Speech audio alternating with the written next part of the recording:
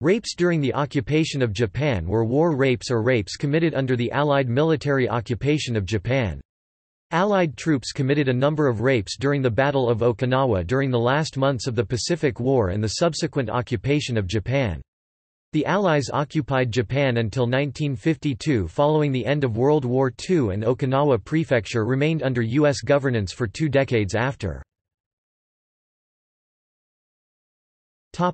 Background. By 1945, U.S. troops were entering and occupying territory with a Japanese civilian population. On February 19, 1945, U.S. troops landed on Iwo Jima, and on April 1, 1945, on Okinawa. In August 1945, Japan surrendered and Allied occupation troops landed on the main islands, starting the formal occupation of Japan. The Allied occupation ended in most of Japan on April 28, 1952, but did not end in Okinawa until May 15, 1972, when the terms of the Treaty of San Francisco went into effect. During the Pacific War, the Japanese government frequently issued propaganda claiming that if the country was defeated, Japanese women would be raped and murdered by Allied soldiers. The government used this claim to justify orders to soldiers and civilians in areas which were invaded by Allied forces to fight to the death or commit suicide. Battle of Okinawa. According to Calvin Sims of The New York Times, "Much has been written and debated about atrocities that Okinawans suffered at the hands of both the Americans and Japanese in one of the deadliest battles of the war. More than 200,000 soldiers and civilians, including 1/3 of the population of Okinawa, were killed." U.S. military rapes. There is no documentary evidence that mass rape was committed by Allied troops during the Pacific War. There are, however, numerous credible testimony accounts which allege that a large number of rapes were committed by U.S. forces during the Battle of Okinawa in 1945. Okinawan historian Oshiro Masayasu, former director of the Okinawa Prefectural Historical Archives, writes, "Soon after the U.S. Marines landed, all the women of a village on Motobu Peninsula fell into the hands of American soldiers. At the time, there were only women, children and old people in the village, as all the young men had been mobilized for the war. Soon after landing, the Marines mopped up the entire village, but found no signs of Japanese forces. Taking advantage of the situation, they started hunting for women in broad daylight, and those who were hiding in the village or nearby air raid shelters were dragged out one after another." According to Toshiyuki Tanaka, 76 cases of rape or rape murder were reported during the first 5 years of the American occupation of Okinawa. However, he asserts this is probably not the true figure, as most cases were unreported. Peter Shrivers finds it remarkable that looking Asian was enough to be in danger of rape by American soldiers, as for example happened to some of the Korean comfort women that the Japanese had by force brought to the island. Shrivers writes that, "Many women were brutally violated with not even the least mercy." Marching south, men of the 4th Marines passed a group of some 10 American soldiers bunched together in a tight circle next to the road. "They were quite animated," noted a corporal who assumed they were playing a game of craps. "Then as we passed them," said the shocked Marine, "I could see they were taking turns raping an Oriental woman. I was furious, but our outfit kept marching by as though nothing unusual was going on." Although Japanese reports of rape were largely ignored at the time, academic estimates have been that as many as 10,000 Okinawan women may have been raped. It has been claimed that the rape was so prevalent that most Okinawans over age 65 around the year 2000 either knew or had heard of a woman who was raped in the aftermath of the war. Military officials denied the mass rapings, and all surviving veterans refused the New York Times request for an interview. Professor of East Asian Studies and expert on Okinawa Steve Rabson said, "I have read many accounts of such rapes in Okinawan newspapers and books, but few people know about them or are willing to talk about them." Books, diaries, articles and other documents refer to rapes by American soldiers of various races and backgrounds. Masae Ishihara, a sociology professor, supports this. "There is a lot of historical amnesia out there, many people don't want to acknowledge what really happened."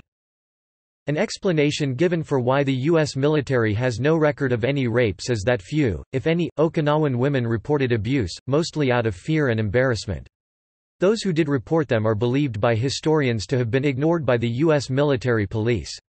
A large-scale effort to determine the extent of such crimes has also never been called for. Over 5 decades after the war has ended, the women who were believed to have been raped still refused to give a public statement, with friends, local historians and university professors who had spoken with the women instead saying they preferred not to discuss it publicly. According to Inago, Okinawan police spokesman, "Victimized women feel too ashamed to make it public." In his book Tennozen, The Battle of Okinawa and the Atomic Bomb, George Pfeiffer noted that by 1946 there had been fewer than 10 reported cases of rape in Okinawa. He explains that it was partly because of shame and disgrace, partly because Americans were victors and occupiers. Pfeiffer claimed, "In all there were probably thousands of incidents, but the victims' silence kept rape another dirty secret of the campaign." Many people wondered why it never came to light after the inevitable American Okinawan babies the many women must have had. In interviews, historians and Okinawan elders said that some Okinawan women who were raped did give birth to biracial children, but that many of them were immediately killed or left behind out of shame, disgust or fearful trauma. More often, however, rape victims underwent crude abortions with the help of village midwives. According to George Pfeiffer, the majority of the likely thousands of rapes were committed in the North, where the campaign was easier and the American troops were not as exhausted as in the South. According to Pfeiffer, it was mostly troops landed for occupation duty who committed rapes. Katsuyama killing incident. According to interviews carried out by The New York Times and published by them in 2000, multiple elderly people from an Okinawan village confessed that after the United States had won the Battle of Okinawa, 3 armed African American Marines kept coming to the village every week to force the villagers to gather all the local women, who were then carried off into the hills and raped. The article goes deeper into the matter and claims that the villagers' tale, true or not, is part of a dark, long-kept secret, the unraveling of which refocused attention on what historians say is one of the most widely ignored crimes of the war: the widespread rape of Okinawan women by American servicemen. When the Marines started to confidently carry out their weekly ritual unarmed, the villagers reportedly overwhelmed the men and killed them. Their bodies were hidden in the nearby cave out of fear for retaliation against the village, a village secret until 1997. Since the killings, the cave has been known as Karambo Gama, which is translated either as Cave of the Negroes or, less commonly, Nigger's Cave. Silence about rape. Almost all rape victims were silent about what had happened to them, which helped to keep the rapes a dirty secret of the Okinawa campaign. The main reasons for the women's silence and the low number of reported rapes was, according to George Pfeiffer, the American role as victor and occupiers, and feelings of shame and disgrace. According to Pfeiffer, while there were probably thousands of rapes, fewer than 10 rapes were formally reported by 1946, and almost all of those were connected to severe bodily harm. Several factors contributed to few telltale American rape-induced pregnancies coming to term. Many women had become temporarily infertile due to the stress and malnutrition, and some who did become pregnant managed to abort before their husbands returned. Topic: Japanese Army rapes. According to Thomas Huber from the Combat Studies Institute, Japanese soldiers also mistreated Okinawan civilians during the battle there. Huber writes that rape was freely committed by Japanese soldiers who knew that they had little chance of surviving due to the Army's prohibitions against surrender. These abuses contributed to a post-war divide between Okinawans and mainland Japanese. Official American policy and Japanese civilian expectations. Having historically been a separate nation until 1879, Okinawan language and culture differ in many ways from that of mainland Japan, where they often were discriminated against and treated in the same manner as Chinese and Koreans. In 1944, heavy American air bombings of Naha had left 1,000 dead and 50,000 homeless and sheltering in caves, and U.S. naval bombardments contributed additionally to the death toll. During the Battle of Okinawa, between 40,000 and 150,000 residents died. The survivors were put in internment camps by Americans. During the fighting, some Japanese troops mistreated Okinawan civilians, for example taking over the caves they sheltered in and forcing them out into the open, as well as killing some directly who they suspected of being American spies. During the last months of desperate fighting, they were also unable to supply the Okinawan population with food and medicine. Japanese propaganda about American atrocities had led many Okinawan civilians to believe that when the Americans came they would first rape all the women and then kill them. At least 700 civilians committed suicide. American soldiers did sometimes deliberately kill Okinawan civilians, though American official policy was to not kill them. The Americans also provided food and medicine, something the Japanese had been unable to do. In view of the propaganda claiming that American policy would be rape, torture and murder, the Okinawans were often surprised at the comparatively humane treatment. Over time, Okinawans would become increasingly despondent with the Americans, but at the time of surrender the American soldiers were less vicious than had been expected. Post-war. Public Fear and Recreation and Amusement Association. In the period after the Emperor of Japan announced that Japan would surrender, many Japanese civilians feared that Allied occupation troops were likely to rape Japanese women when they arrived.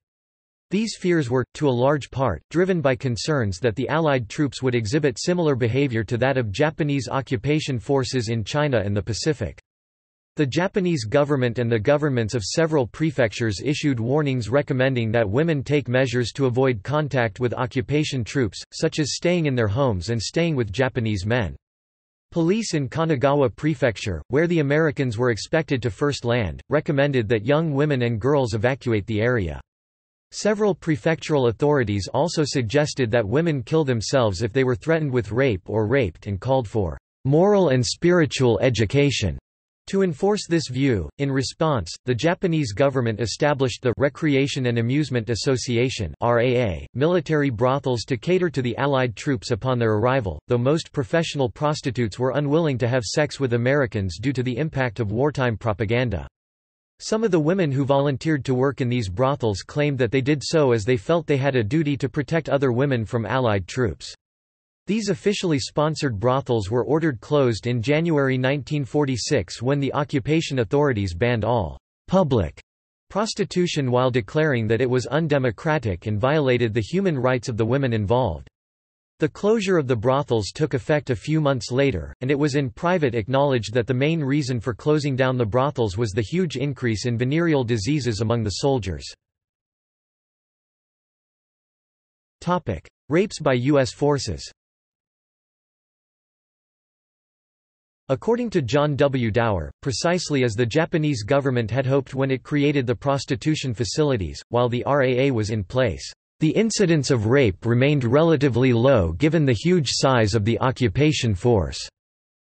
However, there was a resulting large rise in venereal diseases, where for example in one Army unit 70% tested positive for syphilis and 50% for gonorrhea, which led MacArthur to close down the prostitution. The incidence of rape increased after the closure of the brothels, possibly eightfold. Dower states that according to one calculation, the number of rapes and assaults on Japanese women amounted to around 40 daily while the RAA was in operation, and then rose to an average of 330 a day after it was terminated in early 1946.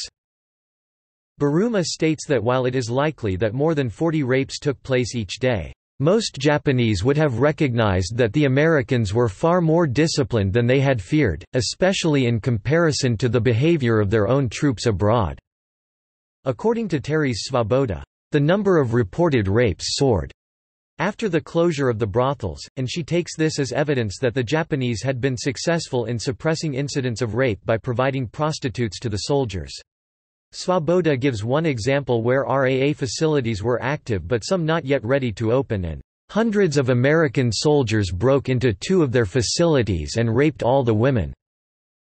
According to Svoboda, there are 2 large events of mass rape recorded by Yuki Tanaka at the time that the RAA brothels were closed down in 1946. According to Tanaka, close to midnight on April 4, an estimated 50 GIs arriving in 3 trucks assaulted the Nakamura Hospital in Omori District. Attacking at the blow of a whistle, over the period of 1 hour they raped more than 40 patients and an estimated 37 female staff. One of the raped women had a 2-day-old baby that was killed by being thrown on the floor, and also some male patients who tried to protect the women were killed. According to Tanaka, on April 11, between 30 and 60 U.S. soldiers cut phone lines to a housing block in Nagoya City, and simultaneously raped many girls and women between the ages of 10 and 55 years. Michael S. Molosky, Japanese literature, language and jazz researcher, states in his study of Japanese post-war novels and other pulp literature, that while rape and other violent crime was widespread in naval ports like Yokosuka and Yokohama during the first few weeks of occupation, according to Japanese police reports, the number of incidents declined shortly after and were not common on mainland Japan throughout the rest of occupation. Up until this point, the narrative's events are plausible. American soldiers stationed abroad did and still do commit abduction, rape, and even murder, although such incidents were not widespread in mainland Japan during the occupation. Japanese police records and journalistic studies indicate that most violent crimes committed by GIs occurred in naval ports such as Yokosuka during the first few weeks after the Americans arrived in 1945, and that the number declined sharply thereafter. The above passage from Chastity also points to issues which are central to a serious consideration of prostitution in post-war Japan, for example, the collaboration between police and medical authorities in enforcing a regime or discipline against women working outside the domestic sphere, the economic exploitation of female labor through regulated prostitution, and the patriarchal valorization of chastity to an extent that rape victims are left few alternatives but prostitution or suicide. There were 1,336 reported rapes during the first 10 days of the occupation of Kanagawa Prefecture. Tanaka relates that in Yokohama, the capital of the prefecture, there were 119 known rapes in September 1945. Historians A.G. Takemay and Robert Ricketts state that, when U.S. paratroopers landed in Sapporo, an orgy of looting, sexual violence, and drunken brawling ensued. Gang rapes and other sex atrocities were not infrequent, and some of the rape victims committed suicide. General Robert L. Eichelberger, the commander of the U.S. 8th Army, recorded that in the one instance when the Japanese formed a self-help vigilante guard to protect women from off-duty GIs, the 8th Army ordered armored vehicles in battle array into the streets and arrested the leaders, and the leaders received long prison terms. According to Dower, more than a few incidents of assault and rape were never reported to the police. Rapes by British Commonwealth Occupation Force. According to Takemay and Ricketts, members of the British Commonwealth Occupation Force (BCOF) were also involved in rapes. A former prostitute recalled that as soon as Australian troops arrived in Kerr in early 1946, they dragged young women into their jeeps, took them to the mountain, and then raped them. I heard them screaming for help nearly every night. Such behaviour was commonplace, but news of criminal activity by occupation forces was quickly suppressed. Australian, British, Indian and New Zealand troops in Japan as part of the British Commonwealth Occupation Force (BCOF) also committed rapes. The commander of the BCOF's official reports state that members of the BCOF were convicted of committing 57 rapes in the period May 1946 to December 1947 and a further 23 between January 1948 and September 1951. No official statistics on the incidence of serious crimes during the BCOF's first 3 months in Japan, February to April 1946, are available. Australian historian Robin Gerster contends that while the official statistics underestimate the level of serious crime among BCOF members, Japanese police often did not pass reports they received onto the BCOF and that the serious crimes which were reported were properly investigated by BCOF military police. The penalties given to members of the BCOF convicted of serious crimes were not severe, however, and those imposed on Australians were often mitigated or quashed by Australian courts. Testimony of an Australian officer. Alan Clifton, an Australian officer who acted as interpreter and criminal investigator, wrote, I stood beside a bed in hospital. On it lay a girl, unconscious, her long, black hair in wild tumult on the pillow. A doctor and 2 nurses were working to revive her. An hour before she had been raped by 20 soldiers. We found her where they had left her, on a piece of waste land. The hospital was in Hiroshima. The girl was Japanese. The soldiers were Australians. The moaning and wailing had ceased and she was quiet now. The tortured tension on her face had slipped away, and the soft brown skin was smooth and unwrinkled, stained with tears like the face of a child that has cried herself to sleep. As to Australian Justice Clifton writes regarding another rape that was witnessed by a party of card players, at the court-martial that followed, the accused was found guilty and sentenced to 10 years penal servitude. In accordance with Army law, the court's decision was forwarded to Australia for confirmation. Some time later the documents were returned marked conviction quashed because of insufficient evidence. Allied censorship of Japanese media. According to John Dower, American occupation authorities imposed wide-ranging censorship on the Japanese media, which was imposed in September 1945 and continued until the 1952 end of the occupation, including bans on covering many sensitive social issues and serious crimes such as rape committed by members of the occupation forces. The censorship hardened and grew over the months from its initial goal of suppressing militaristic and ultra-nationalistic ideas into also suppressing anything that was leftist or even remotely critical of American policies. According to A.G. Takeme and Robert Ricketts, Allied occupation forces suppressed news of criminal activities such as rape. On September 10, 1945, SCAP issued press and pre-censorship codes outlawing the publication of all reports and statistics inimical to the objectives of the occupation. According to Teresa Svoboda, the Japanese press reported cases of rape and looting 2 weeks into the occupation, to which the occupation administration responded by promptly censoring all media. Following the occupation, Japanese magazines published accounts of rapes committed by American servicemen.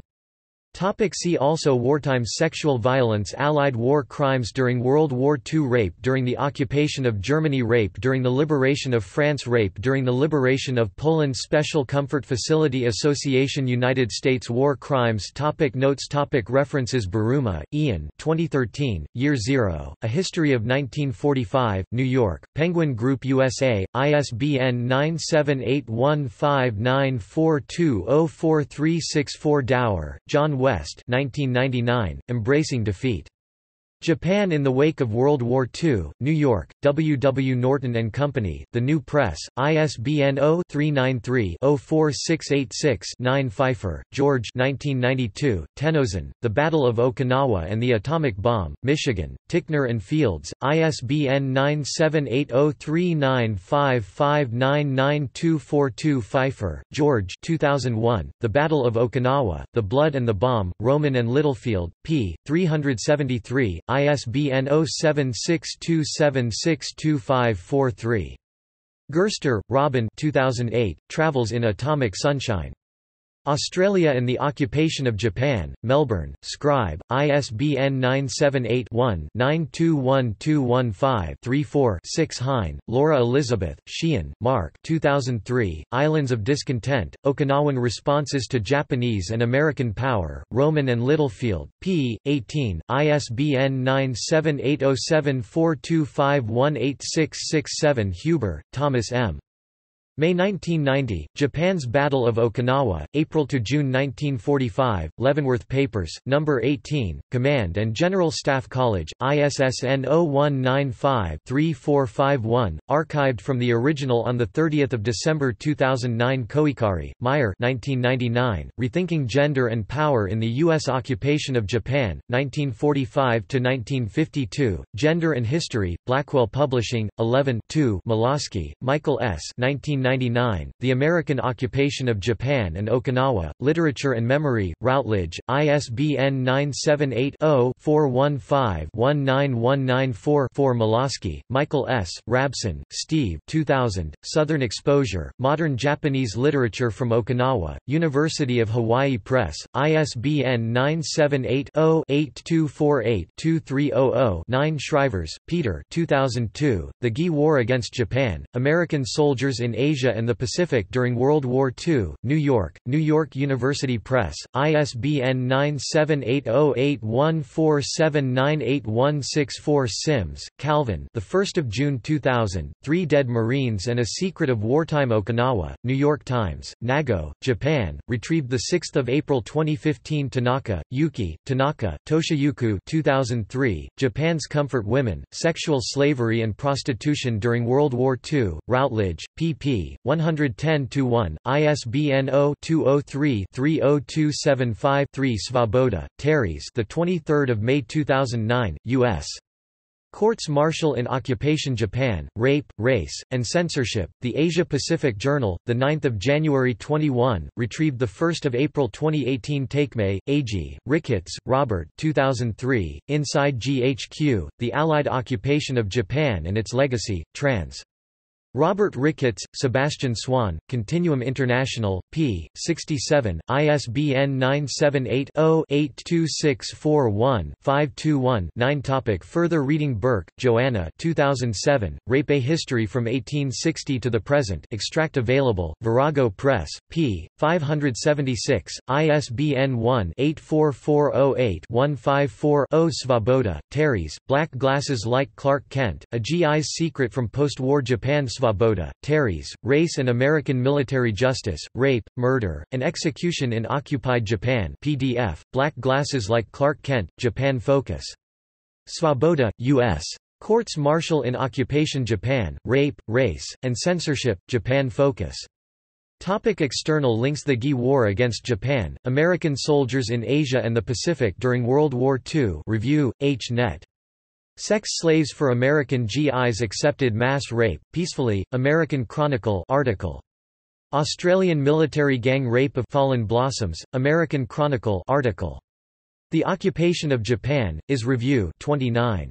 Race and American Military Justice, Rape, Murder, and Execution in Occupied Japan, The Asia-Pacific Journal, Japan Focus.